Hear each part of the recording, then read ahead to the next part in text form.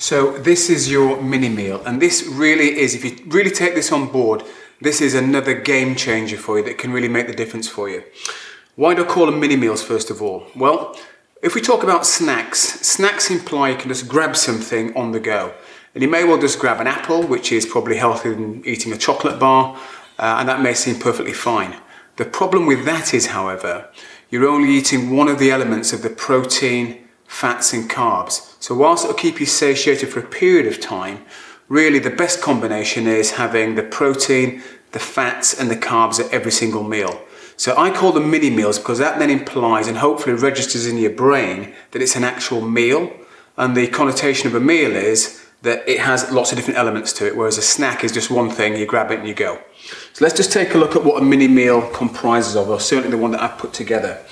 So I've got my chicken, there's my protein, I've got my carbohydrates, my tomatoes, cucumber and peppers, and for my fat I've got 20 grams of cashew nuts. So that is the protein, fats and carbs all combined together. So that's the way I may eat it if I was at home.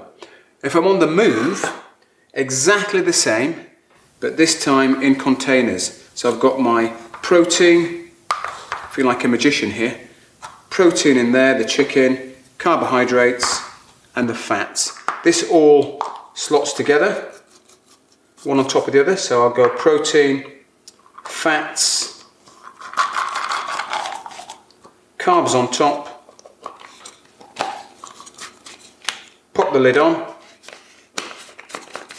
and again, if you've got a fridge at work, that can go in the fridge when you get there. If you haven't got a fridge and you're going on a longer journey, then you've got your cooler bag and you can just pop it in there, keep it nice and cool. So that's your mini meal. So that would be mid-morning or mid-afternoon, whether you're at home or you're on the go. If you're on the go, you may need two of these. That's the mini meal.